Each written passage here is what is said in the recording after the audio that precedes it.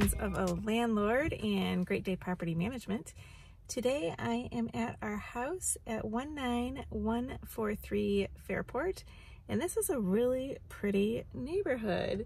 And right now I am looking at a police car that's looking at me. It's parked in the neighborhood, which I like to see police around. I think that's a good sign. Detroit's coming back. There's more police, but I think they're really suspicious of me. It wouldn't be the first time, I guess, that I act suspiciously. I don't know. Are you crazy? Are you crazy? So this is our house, and I wanted you to see this pretty brick street and this beautiful tree on a gorgeous fall day here in Detroit. I think that's the police right there.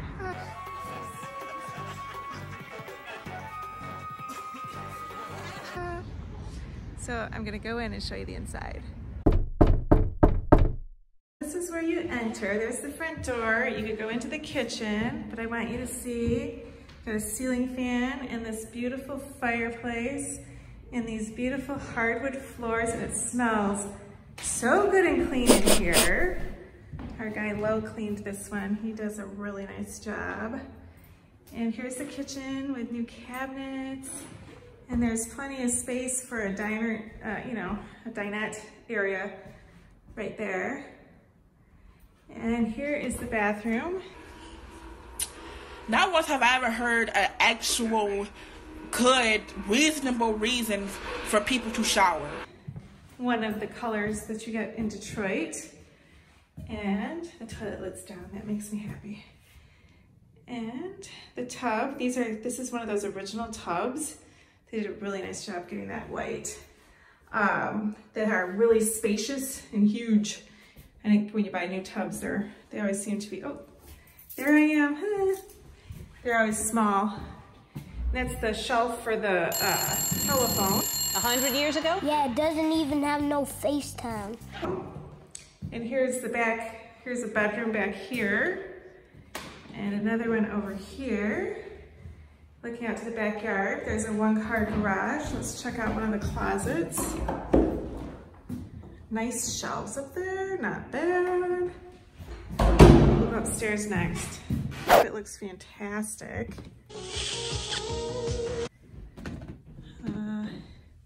Here is the upstairs bedroom.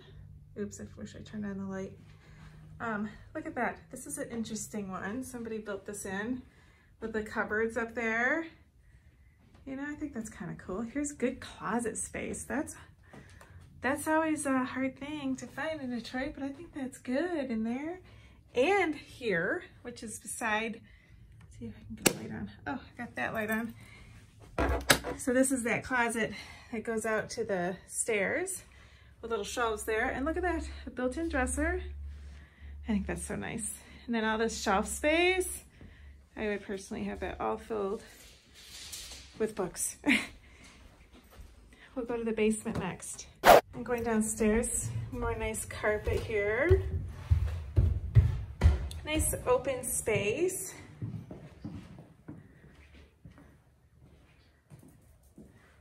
And there's a nice, oh my gosh, I forgot this had a half bath. That is so cool. A nice one, nice shelving there, and oh, for a minute there, I thought it was a laundry chute, but it's not. And then a separate room here, which is always nice. When we bought this room, it was a grow room, or bought this house. It was a grow room. Not anymore. Hijo de la chingada. Is that a joint, man? And then we've got this space over here. I don't know what's in here. See that?